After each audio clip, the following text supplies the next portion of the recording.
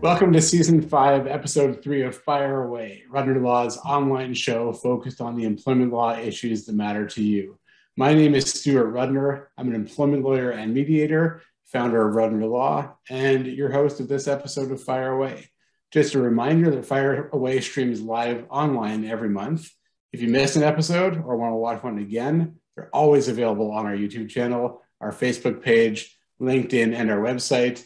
If you like the show, feel free to subscribe on YouTube. I should note that we were supposed to have our Attorney General join us today, but unfortunately, Minister Doug Downey had to reschedule. So we pivoted and we're going to talk about violence in the workplace.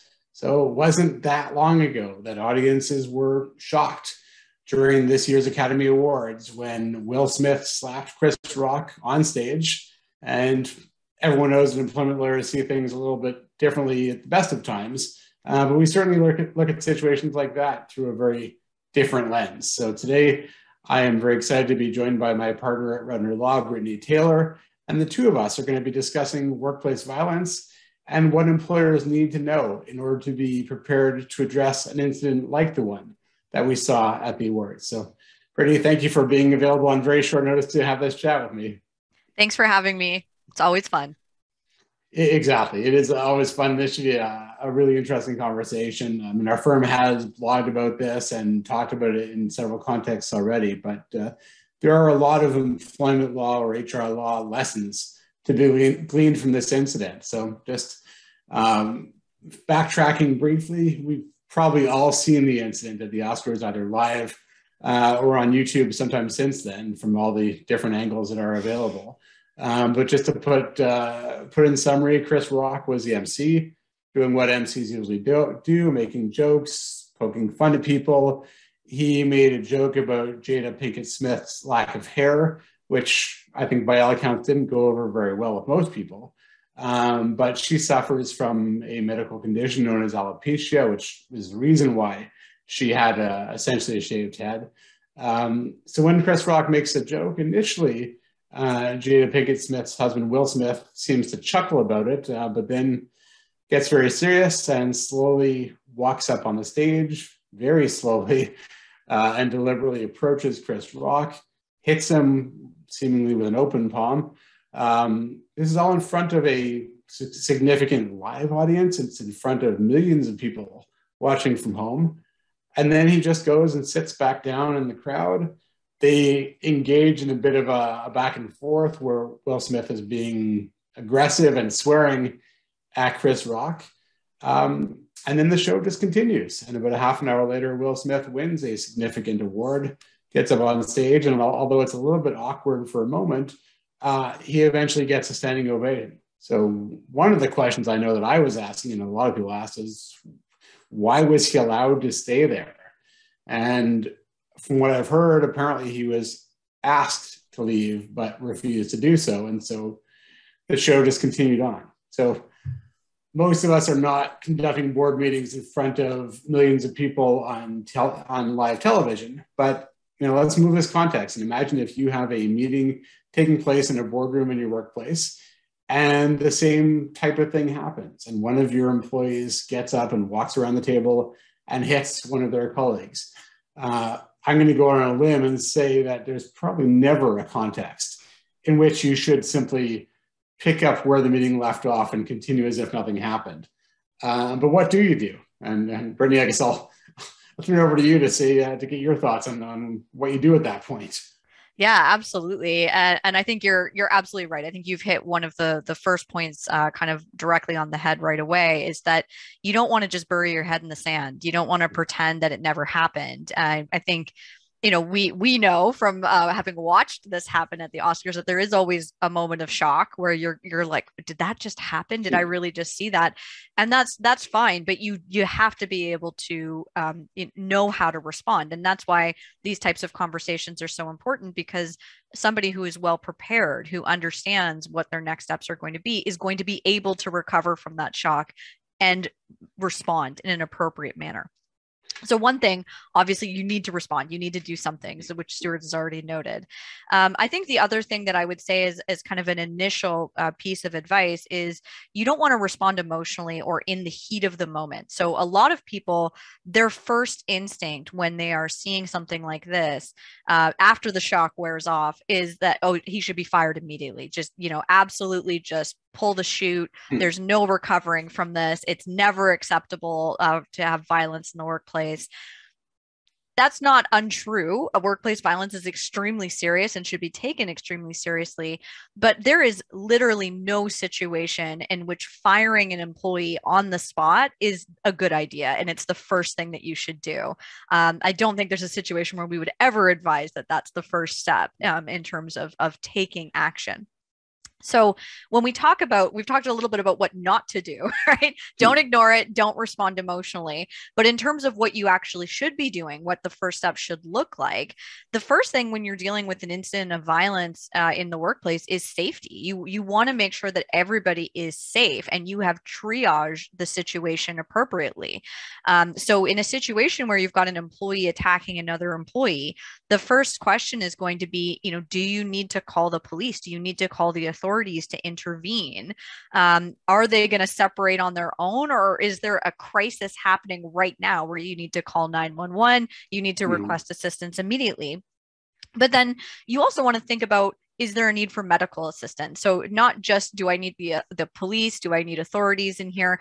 Think also about, is there a medical need? Even if it's just one strike, maybe Chris got hit hard enough that he's stunned. Maybe he fell when he got hit and hit his head, or fell into somebody else. There's a potential for injury here that you do want to take into consideration. So, does Chris or anyone else need to go to the hospital?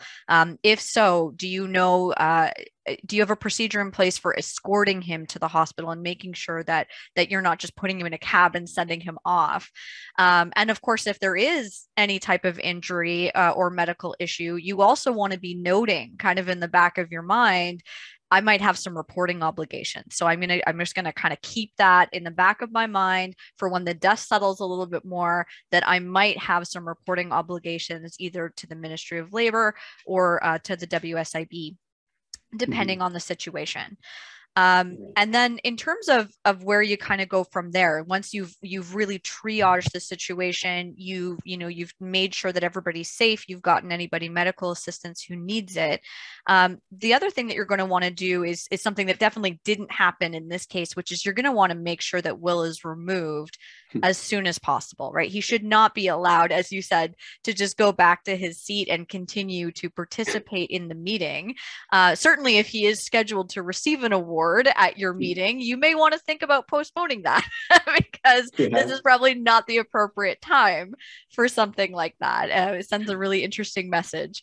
When we're talking about removing Will from the workplace, one of the initial reactions that I tend to get when I suggest something like this is, wait, but you just said don't fire him. And it's important to understand that this removal is not a disciplinary action. It is not the same as firing somebody. It is a temporary interim step that you are taking just to make sure that this person is removed from this kind of really emotional environment, this kind of powder keg of an environment. You are getting them out of there as quickly as possible. So you're sending them home on a paid administrative leave, non-disciplinary, so that you can then take the next steps in terms of doing the investigation, which we'll also talk about. So that's kind of those immediate steps in terms of what you're going to do right off the bat. Yeah, and you hit a bunch of key points, including the fact that it's not a disciplinary action. And that's why, a lot of people say, oh, we'll suspend him. And suspension connotes discipline. So you're not suspending them. As you've said, it's an administrative leave. And I know a lot of employers hate this, but it should be paid. Because at this point, you are, as Brittany mentioned, we're going to talk about investigating, which is the next step. And investigating, in this case, with Will Smith and Chris Rock, millions of people saw it. It's not like there's a lack of witnesses or really a lack of information as to what happened. But investigating includes a lot more, including any mitigating factors, but also any mental health issues. And so I want to come back to that on a couple of points. One, you talked about making sure everyone is safe. and obviously physically is a really important consideration. You also want to consider whether there are any mental health issues, either for the person who is struck, for the person who walked around the boardroom table and struck one of their colleagues. Are they having some sort of a breakdown or mental health issues? Do they need help? So certainly reminding everyone, if you have an EAP, of the availability of that, but also looking into whether they need any more support. And then we're going to talk about whether there are factors that should be taken into account when you're assessing whether discipline's appropriate. And one of the comments that has often been made since the awards is that this was just so completely out of character for Will Smith. Right. And that doesn't excuse the behavior by any means, but it is something to be taken into account when you're assessing appropriate discipline. So that's something you're going to be looking at as well as how they respond when you confront them and ask them what happened. And again, in most cases, there won't be a live audience, there won't be video of what happened, especially if someone hitting somebody else in a boardroom meeting. You're probably not going to be recording that and have a video ready to go. So part of assessing what actually happened is talking to the main parties involved, but also the witnesses, to figure all that out. So, and I guess I want to come back to one other point that you touched on briefly, which is, we need to make sure you have policies and people are trained on those policies, because it's probably not going to be the case that anytime something happens, the director of HR will be physically present in the room. So you're going to be relying upon managers or supervisors or other employees, and they all need to know what to do in a situation like this, in a situation where there is violence, where there is threatened violence. Even if we stop at the comment made by Chris Rock, which wasn't the most egregious of comments that most people have heard in the workplace, but it was inappropriate, and some level of discipline will be appropriate. But assuming that the situation ended there, let's assume that he made the comment about Jada Pinkett Smith. So put in the boardroom context. Let's assume that one person makes a comment about another person's spouse, and assuming that there's no violence that follows it, you're still going to need to deal with this situation. So everyone needs to be trained on what is acceptable, what is not acceptable, but also how you respond to a situation once you get past the shock, as you put it before. What needs to be done, and all that needs to be done fairly quickly. You can't just let it sit for too long. Yeah, absolutely. And I think that's a really, really good point, is that we're taking this conversation from the perspective of what do you do when the incident happens? But the best way that an employer can be prepared for an incident like this is to take all of these steps beforehand, in terms of having the policies in place, in terms of training your staff, training your managers, particularly so that they know how to respond in an incident like this. Making sure that your human resources staff understand what they're supposed to do if they become aware of an incident or there's a complaint, even if it is a harassment complaint as opposed to an incident of workplace violence. Having these policies and having a well-trained staff is going to be super, super helpful if something like this ever happens. And hopefully it never will, but if something like this ever happens, your staff is going to be much better equipped, and you as an employer will be much better equipped in order to deal with that situation and know kind of where to go from here. And actually, that's a really, really good segue, because once you've kind of finished that triaging process that we were talking about, so you're dealing with the here and now, the situation has just happened. What do I do? I've got to make sure everybody's safe. I've got to remove the offender from the workplace. I've got to make sure staff are aware of what resources are available for them, and I'm going to let them know that we're going to be looking into this incident so that everybody knows that yes, this is being handled. We're not just sweeping it under the rug. Then what do you do? So now you've got a moment to breathe. And so your next steps really after that should be find your policy, right? Because you're going to want to make sure that if you have a policy that you've trained your staff on, that you are following your own policy, right? It's not going to be worth the paper it is printed on if nobody's complying with a policy or even knows that the policy exists. right? So find your policy and call your lawyer.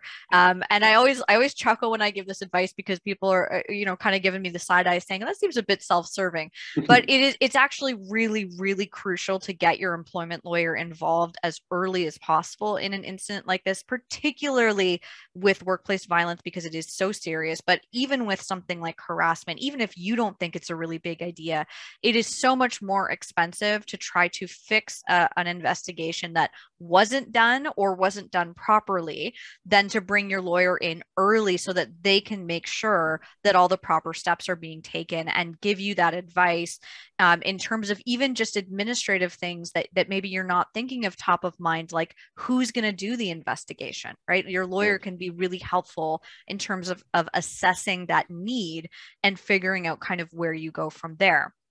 And then, of course, yeah, go ahead, Stuart. I was just on that point, or 2 points actually. One is, it doesn't always have to be a lawyer that does the investigation. So when we say call your lawyer, that doesn't mean call them to do the investigation. We in our firm, we tend not to do many investigations ourselves, but we quarterback a lot of them. And sometimes it's guiding our clients through an investigation that's done internally. Sometimes it's retaining an outside investigator who may or may not be a lawyer. But like Brittany said, we can work with you to determine who the appropriate person is. The other point about calling your lawyer sooner rather than later, a lot of people that I talk to seem to think you can just get a redo. So they'll send me their investigation report, and when I start to point out all the flaws, they'll say, oh, all right, so why don't we just retain an investigator and do it again? So you can, and you may have to do it again. First of all, it's going to add to your cost. But second of all, it doesn't mean you just get to ignore the first report. And if this matter goes to litigation, that report is a relevant document which must be produced. So now you're in a much weaker position, because you're going to be producing this other report, which obviously is not as good as the final one, or you wouldn't have had to do another one.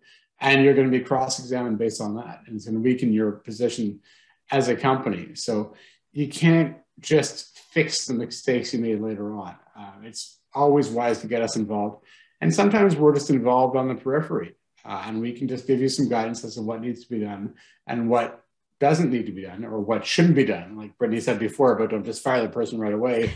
Don't send them home on a suspension or anything like that. But we can make sure you do things properly from the beginning.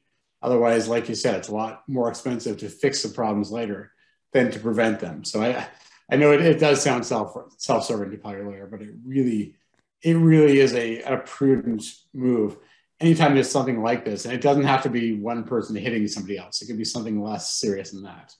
Absolutely. Absolutely. And I think, just jumping off from that of what we can do and how we can help. One of the really important things that a lot of the times you're just not thinking of, it's not top of mind when you're dealing with a situation like this, is evidence, is documentation. And a lawyer is always thinking of that. They're always thinking of the worst case scenario. That's how we live our lives. So they are better equipped to help you to make sure that you've documented everything properly. And that's going to include things like, yes, you've already sent Will home, and you've already told Chris, you take the day off, we'll be in touch. But you want to formalize that. You want to put a letter together that explains to Will what's happening, that he is on an administrative leave while the investigation is conducted, that he is going to be paid, that this is not a disciplinary action, that he is going to have an opportunity to participate in the investigation.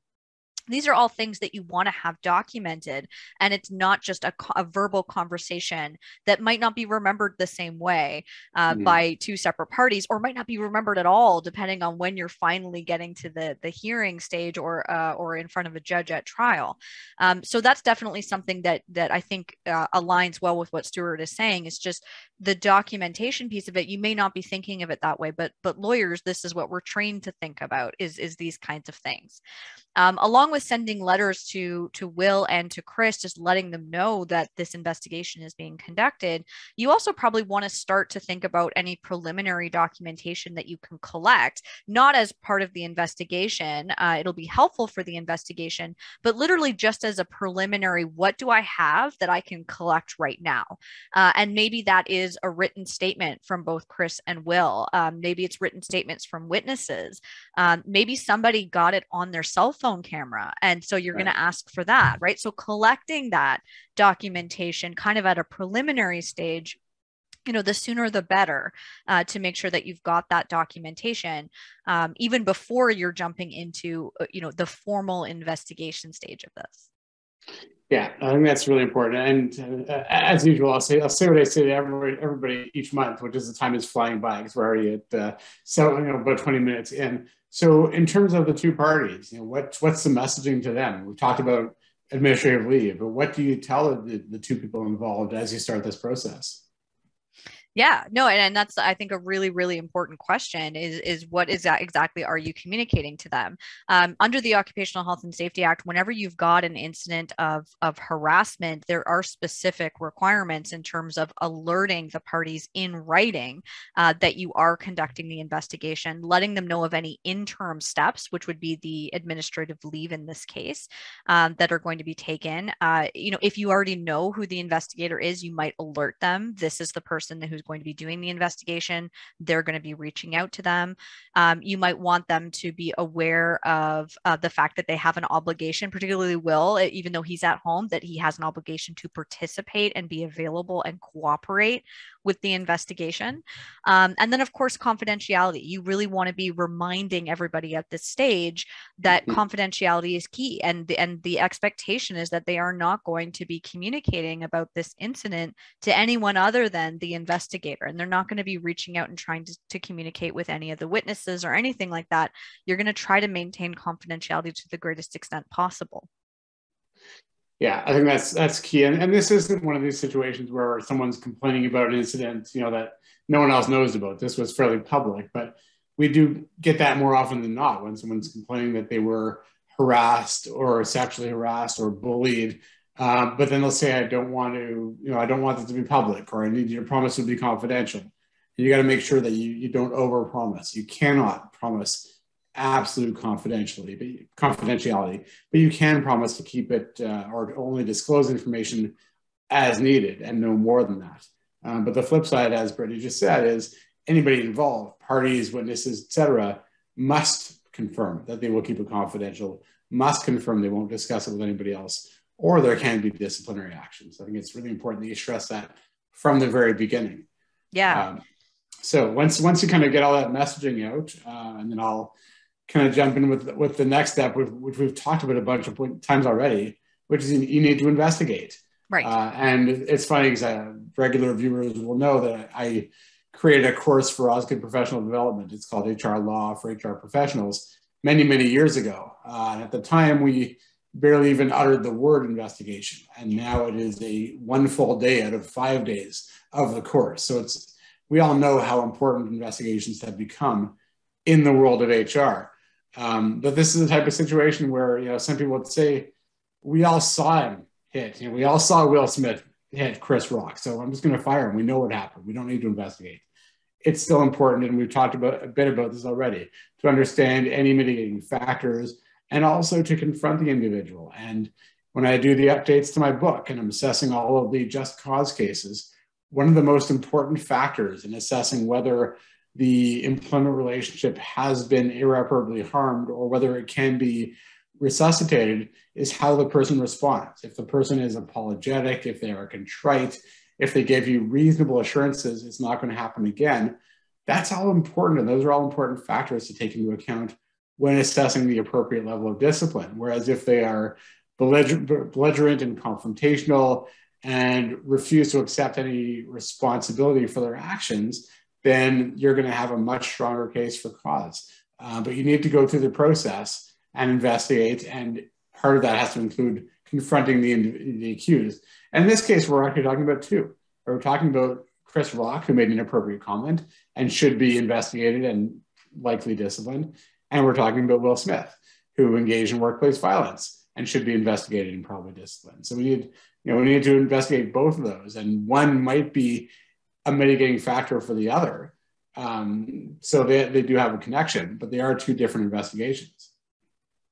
Yeah, absolutely. I think that succinctly gets to what you need to know in terms of investigations is that, on the one hand, it's a fact-finding investigation, right? So you're trying to figure out what happened, which is where a lot of people would look at the situation and say, well, we don't need to do that. We can see exactly what happened. Everyone saw exactly what happened. But it might not be as cut and dry as that. I mean, in this case, we've got video evidence, we can all see it. But in the example that we're using, if you're just in a boardroom meeting, even the witnesses who are there could recall it a little bit differently. Like maybe the tone that Chris was using came across as incredibly offensive to one witness, but another witness is sitting there going, he was clearly just joking. He was clearly teasing. So it is really important not to make assumptions, not to just say, well, we don't need to do this. You do need to do the fact-based investigation, the fact-finding, determine what happened. And then kind of part two of that is, well, now that we've decided what happened, what do we do with that? And that's where collecting that information about, as Stuart said, those kind of mitigating factors or extenuating circumstances that you want to take into account when you are assessing, well, what is the appropriate disciplinary response in this case? Yeah, and that's the key point there, as you said. The purpose of the investigation is to determine what happened. And then once you know that, that's when we would be advising our client as to what to do with that information. Is discipline appropriate? What level of discipline? And also, what other steps do you need to be taking? If you have two employees who got to the point where there was violence, can that relationship be fixed? Do they need some sort of workplace mediation or remediation, just some sort of counseling? What's going to be done to make sure that the working group is able to continue working together without future incidents of inappropriate comments or violence? But that's what we do once we have the investigation, once we have the conclusion as to what happened. Some investigators will offer their recommendations as well, and it depends on the context as to whether that's helpful or appropriate. But the point is that once your employment lawyer has that report, once they know what happened according to an independent investigator, that's when they or we would be offering advice as to what you do next in terms of potential discipline or other actions to deal with the matter going forward. Yeah, absolutely. And I think one of the key things that you mentioned there, Stuart, is that it's not always a disciplinary action. There are other actions that you might want to consider taking, like providing training to not just the people involved, but maybe your entire workplace. Like, is there something happening in your workplace that has created an environment where this type of conduct has occurred? Is there something more systemic that you need to look at? Do you need to adjust your policies? Do you need to provide refresher training? What steps do you need to take to make sure that this doesn't happen again? It's not just dealing with this incident, but making sure that the workplace is safe going forward. Yeah, and that everyone feels safe. I mean, if you're dealing with a boardroom full of people who just witnessed an assault, they're probably going to be in shock and wondering, whether what the company is going to do about it. Right. And you've got to be careful about privacy issues, because you can't necessarily say, "Oh, we fired Will Smith." Or we impose some sort of discipline, because there are privacy issues. But you're going to want to have some very clear discussions about what is acceptable, what's not acceptable, what potential consequences might be. So some sort of training is probably going to be required in this type of situation, separate and apart from the two main parties to the incident. So before we take our chance to fire away or give our top tips, anything else you want to add? No, I think we've covered it. All right. So now, as we do every month, we get our chance to fire away. So what Brittany and I are going to do for our opportunity to fire away is offer our top tips, top 11 tips on responding to workplace violence. So I'll take the first one. And the first one is very simple. Deal with the situation. Don't just ignore it. Don't just pretend nothing happened. You actually have to deal with the situation. Absolutely. A very important point. And number two kind of follows from that. Don't jump to conclusions or act emotionally. So you've got to do something, but make sure you do the right thing. Don't just act out impulsively based on how you're feeling in the moment. Take some time, put those interim measures in place, and do it properly. That's a good segue to number three, which is remember that safety of the workplace and your workforce is paramount. So assess immediately any risks that need to be dealt with, how to deal with the parties involved, take the interim steps right away, and then you can move on to consider longer term actions. Absolutely. And number 4 should be no surprise to anybody. Contact your employment lawyer. As we've already kind of stressed a few times in today's episode, it is really, really to your ultimate benefit to get your lawyer involved sooner rather than later and make sure that this entire process is handled correctly. Number 5, conduct an investigation. And as I said in my course last week at Osgood, we still see a number of cases every year where employers are exposed to additional liability because they failed to investigate. Maybe it's whether it's failing to investigate misconduct, harassment, violence, whatever the case may be, it usually ends up costing them a lot more in the long run. So make sure to conduct an investigation, especially where there is a situation of either actual or even suspected workplace violence. And number 6 kind of ties into that. Determine who will investigate. Don't always assume that your human resources department is the best person or the best group of people to conduct the investigation. Consider whether an internal investigation or an external third-party investigator is more appropriate, depending on the specific circumstances of the incident that you're dealing with. And tip number 7, remember that part of the investigation must include discussing the incident or the allegations with the accused. So getting their side of the story, finding out if there are any mitigating factors, and anything else you need to know before you make decisions about potential discipline. And although we sometimes get pushback on this, first of all, if the person is belligerent or dishonest, you may have even more of a basis for significant discipline or termination. If they're going to mention mitigating factors, better to find out before you impose discipline than later on when you're served with a statement of claim. Absolutely. Number 8, you have to reach a conclusion about what occurred. Now, nobody is expecting an employer to be looking at this in the context of a criminal investigation. This isn't, beyond a reasonable doubt what occurred. This is just what on the balance of probabilities based on the evidence that you have collected is more likely to have occurred. And you do have to reach a conclusion. You can't just say in your investigation report, well, we're not really sure what happened. I guess we'll never know. Yeah, that's not an appropriate conclusion to your investigation. You do have to reach some conclusion about what has occurred. Yeah, and even where when there is no video, it's just a credibility issue. You as an investigator still have a duty to reach a conclusion.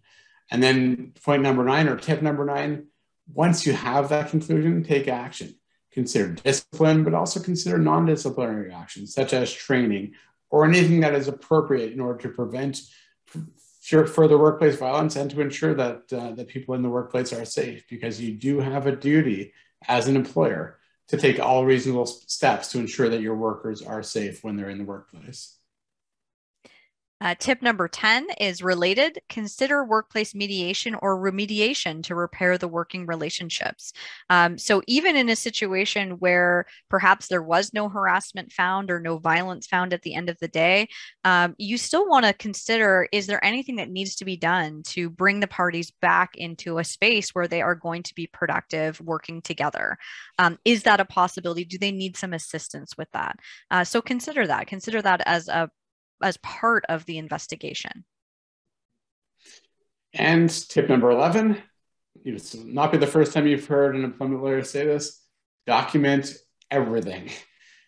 Document the incident and the reason why you were investigating, document the process of the investigation, document the mandate of the investigator, document the evidence that they considered, document the findings, as Brittany said, make sure there are findings, and then document your rationale for disciplinary actions, non-disciplinary actions, and what was said to anyone and everyone, including the witnesses that are involved. Document everything, because at the end of the day, if you're faced with any kind of a claim, you want very clear evidence as to what you did, how you responded, and the fact that you did respond, so no one can complain that you didn't meet your legal obligations and now should have further liability. So document, document, document, as we always say. Those are our top 11 tips for responding to workplace violence. That is all the time we have for today, Season 5, Episode 3. Thank you to everyone for tuning in. And thank you to Stuart for joining me on this program. I think it's the other way around, but thank you very much. It's always a pleasure. At Rudner Law, we want people to treat their employment relationships as legal relationships and make informed decisions rather than assumptions. I invite you to keep up to date on employment law issues by following us on Twitter, Instagram, and LinkedIn, liking our Facebook page, and subscribing to our YouTube channel, as well as our newsletter. And although we are making progress on the COVID front, you want to be keeping up to date on workplace issues relating to the pandemic as they continue to unfold, and particularly post-lockdown issues by checking out our COVID-19 Resource Center, also on our website. As we always say, though, none of that replaces legal advice tailored to your specific circumstances. If you think that you may need an employment lawyer, you probably do. So please feel free to reach out to us. Past episodes can be found on YouTube, on our website, and archived on Facebook and LinkedIn. And if you like our page or subscribe to our channel, you will receive notifications when the episodes are live. Our next episode will be a fun one. Join us on May 17th for Fire Away's You Can't Do That at Work on Television show. Thanks to Rob, Jordan, Rebecca, and Mark for helping put the show together. See you guys next time.